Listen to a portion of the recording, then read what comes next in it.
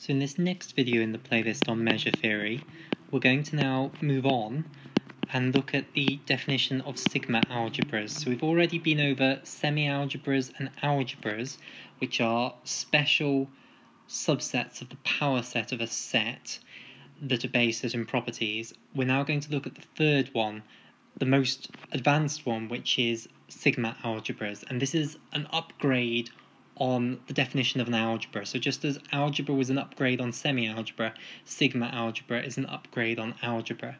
So again, we've got some set X, and our sigma algebra, which I'll denote capital sigma, is going to be a subset of the power set of X. And the properties that it's going to need to obey, I'm firstly going to write down the properties of an algebra because it does obey all of those, and then we'll upgrade the second one and it will become then a sigma algebra.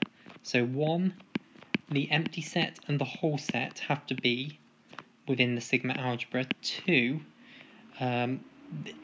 firstly let's write it down for an algebra. It was closed under finite intersections, so if E1 and E2 are elements of sigma, then E1 intersect E2 is an element of sigma.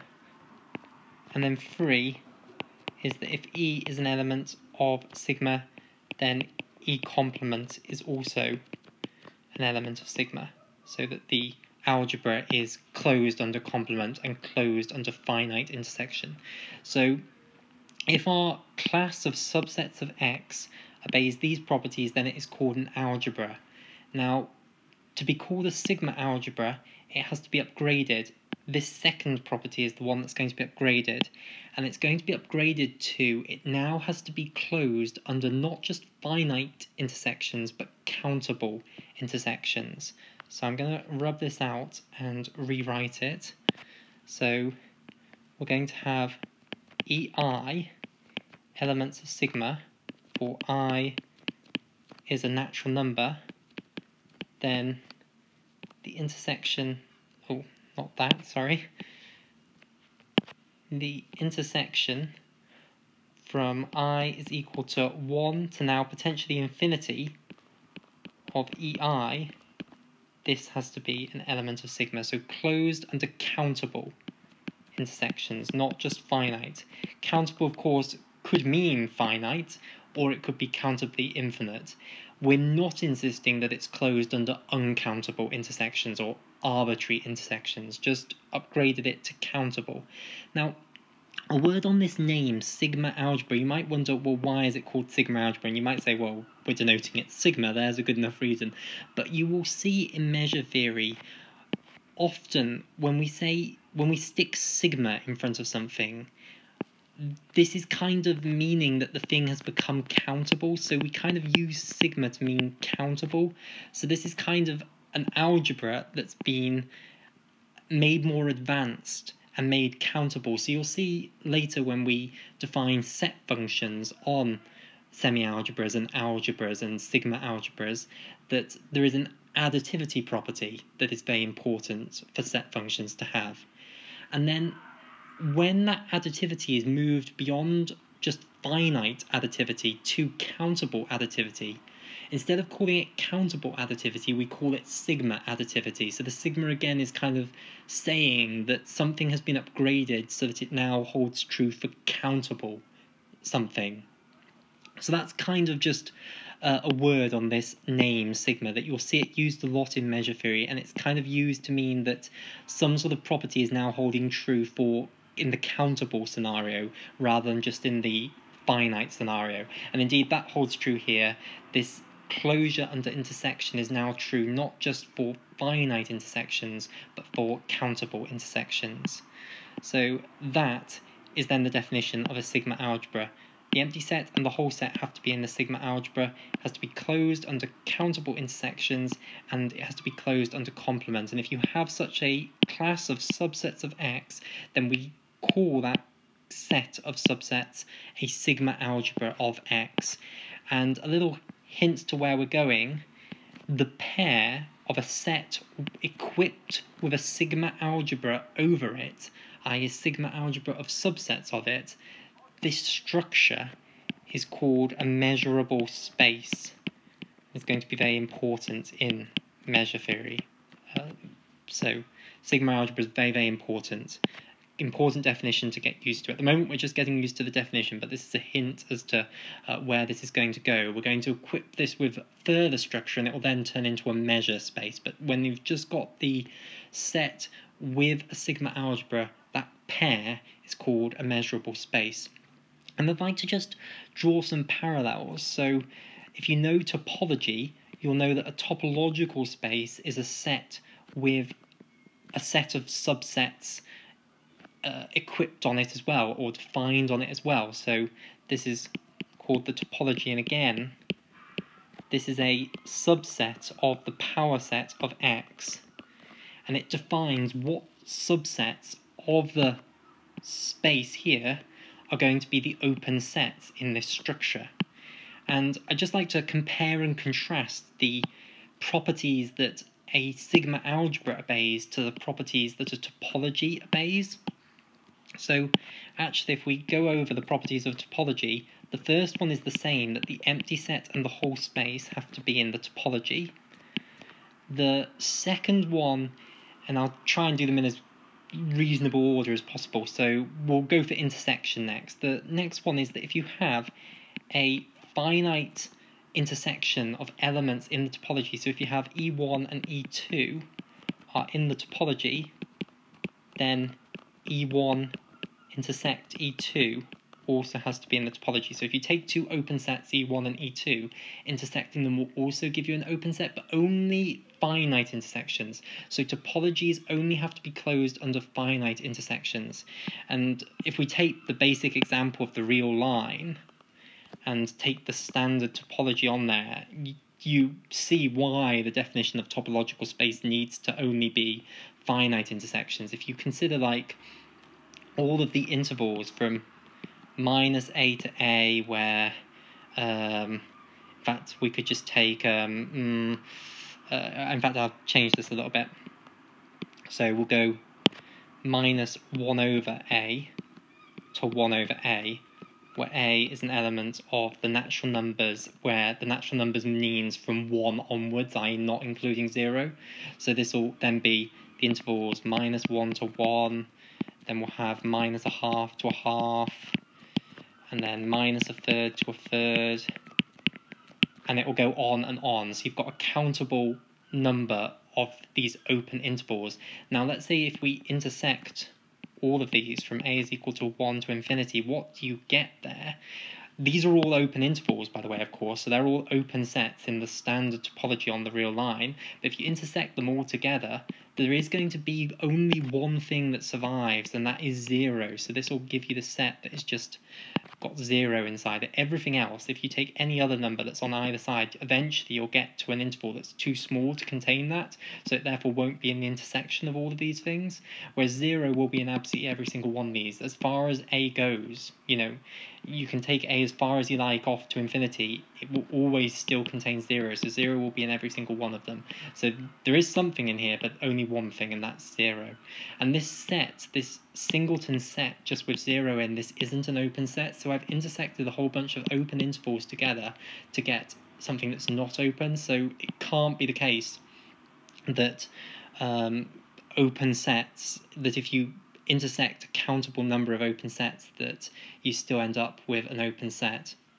So it is only closed under finite intersections that is required for topology, and here's the intuition as to why you don't want to strengthen it to being closed under countable intersections.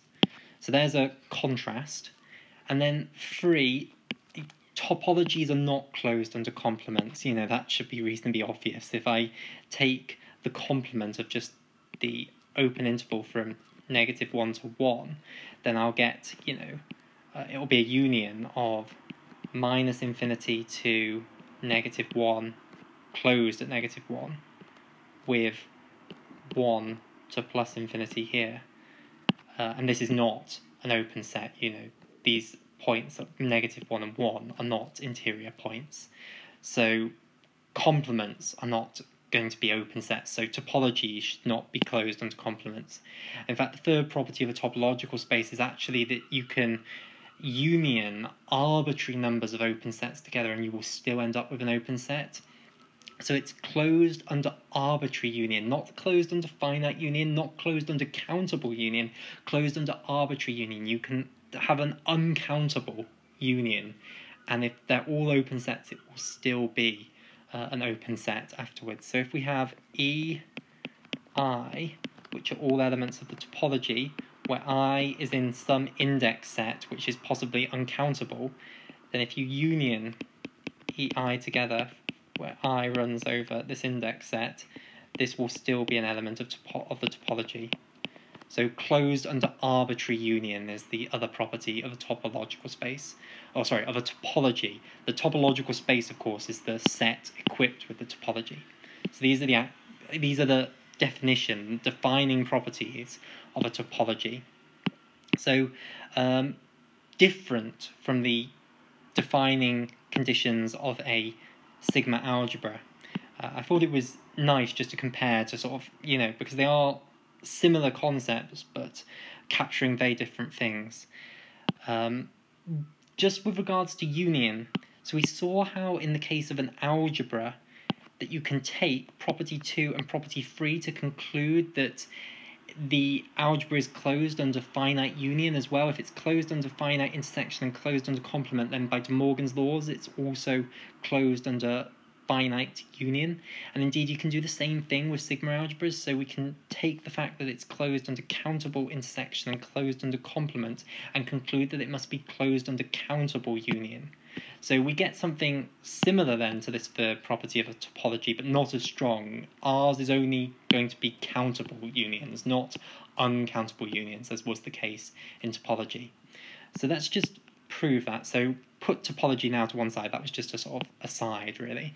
And now let's get back to the actual thing we're studying, which is sigma algebras. So I want to show that property 2 and 3 imply that it would be closed under countable unions. And indeed, just as with algebras it went the other way, that we could replace property 2, in fact, with closed under countable union, and then as long as we've got the complement here, that's utterly equivalent to being closed under countable intersections. So we could call this property 4 that is kind of interchangeable with property 2, indeed logically equivalent to property 2. So it is interchangeable. Let's show this. So let's take EI that are all elements of sigma then, where I is an element of the natural numbers, and we're going to take this countable union from I is equal to 1 to infinity of EI, and we want to show that this is going to be an element of sigma. So again, the same sort of idea then, we're going to need the infinite version of De Morgan's laws.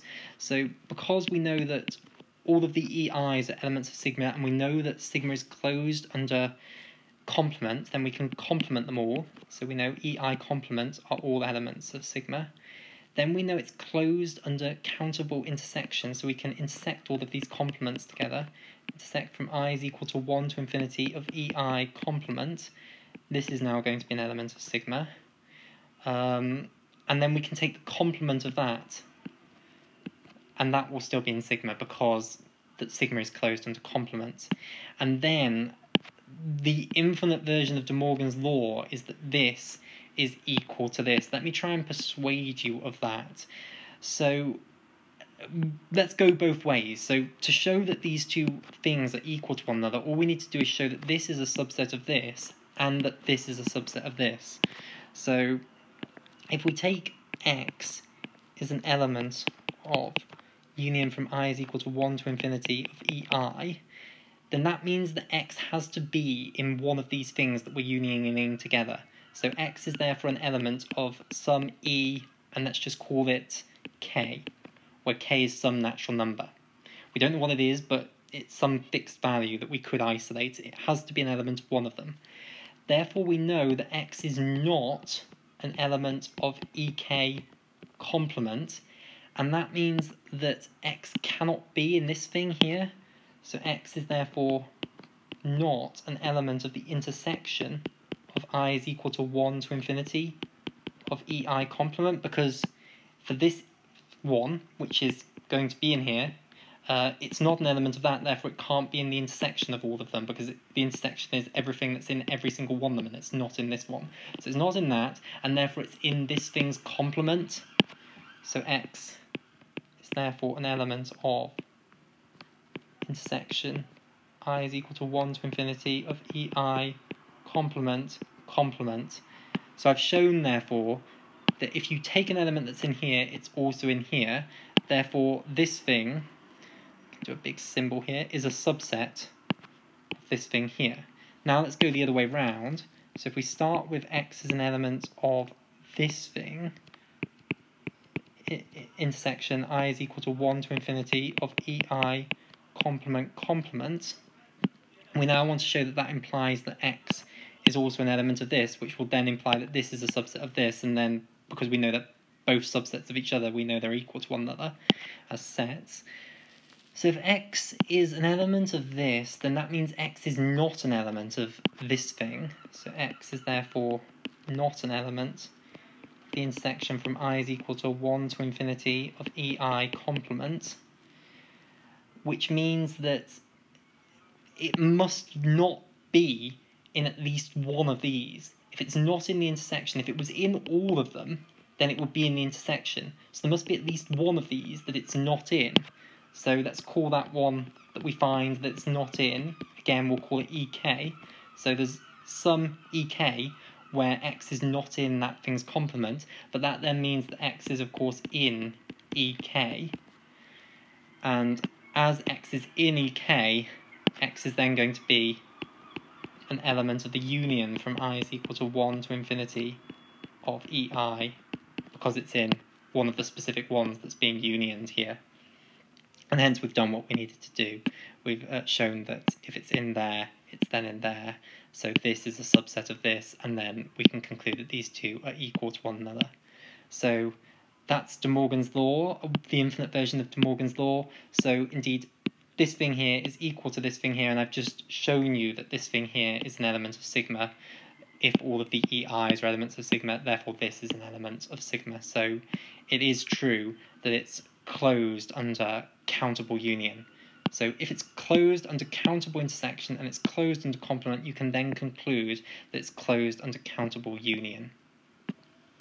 And I suppose just for completeness, we could do the other way around. So we could show the equivalence of these two. So we could show that if we replace 2 with that it's closed under countable union, and then if we have that it's closed under complement, we could then show that it's closed under countable intersection. Let's just do that just for practice. So we've now got that 4 and 3 are true, and we want to show that that implies 2 is true. So it's again basically just exactly the same thing.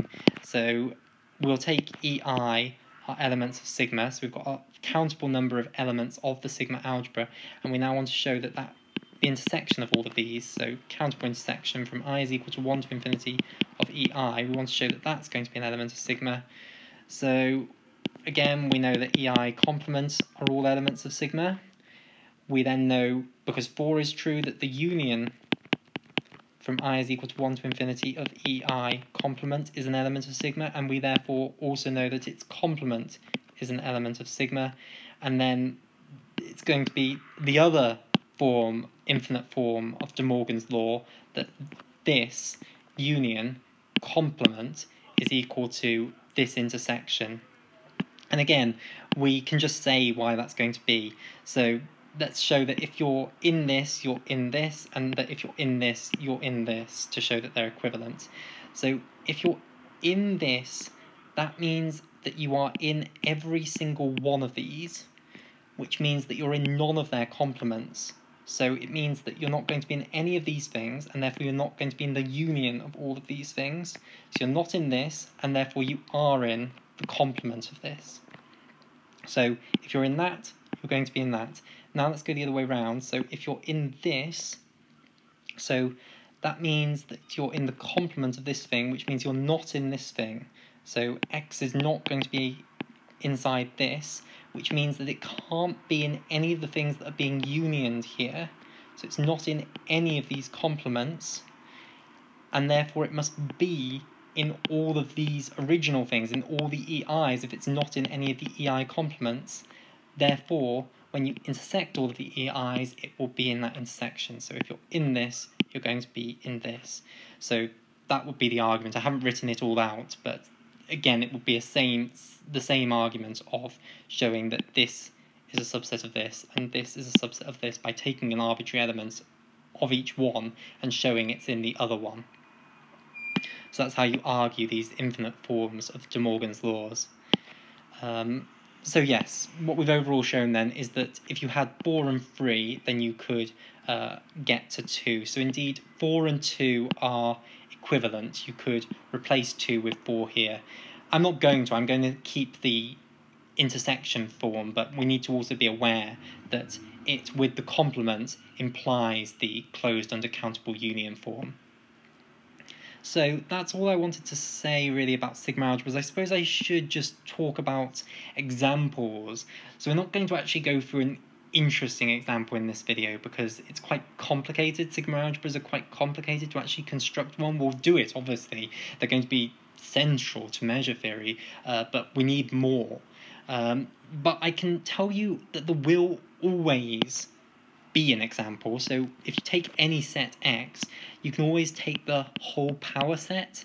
If you take that as your class of subsets of X, then that's always going to obey all of these 3 properties. Of course, these are going to be in there because it's every subset, so they're going to be there. And of course, if you take any countable number of elements of the power set and intersect them together, you're always going to end up with another subset that's going to have to be back in the power set. So of course it's going to be closed under countable intersection, and of course again it's going to be closed under complement, because the complement is still a subset of the overall set, so it's therefore going to be in the power set. So the power set is always an example of a sigma algebra, no matter what set you start off with. Not a very interesting example, but one nonetheless. Also, I suppose I could say, in the video on semi-algebras and algebras, we did that example with a finite set. So I think, if I remember rightly, we had our set, it was something like A2 zeta, I think. So a finite set of 3 things. And then we had this algebra, which was the empty set, the whole set, and then all the singleton sets. So the set with A in it, the set with 2 in it, and the set with zeta in it. So this was an algebra. This would also satisfy the properties of a sigma algebra, because if you've got a finite set, so we could have denoted this sigma if you wanted, and this actually demonstrates how this concept of upgrading from an algebra to a sigma algebra, it's not interesting at all if your original set is a finite set. It becomes interesting in the infinite case. Of course it does, because all we've upgraded is going from finite intersections to countable intersections. That's not going to be interesting if you're working with a finite set. The reason being that, this does satisfy the axioms of a sigma algebra, because it was closed under finite intersections. All we're now insisting is that it has to be closed under countable intersections. But if you think about trying to take a countable intersection of things from this algebra here, there's only 5 things in it. So even if you come up with a countable sequence of them, you're going to have repetitions. You're going to have to be using the same thing over and over again, because there's only 5 things to pick from. So your countable intersection is always going to reduce down to just a finite intersection, and we've already shown that this is closed under finite intersections. So it is therefore closed under countable intersections because there's only a finite number of things in it that you can intersect together. So this is only going to become interesting in the case where you've got an infinite set, and therefore you can actually build infinite sets of subsets. So in the finite case, any algebra that you construct is always trivially going to also qualify to be called a sigma algebra. So there's another example, if you like. This is a sigma algebra of this set X. A trivial example, though. As I say, we will come to more complicated examples, but I'm afraid it is much more complicated when you come to the actual interesting examples. So for now, we're just getting used to the definition. So thank you for watching.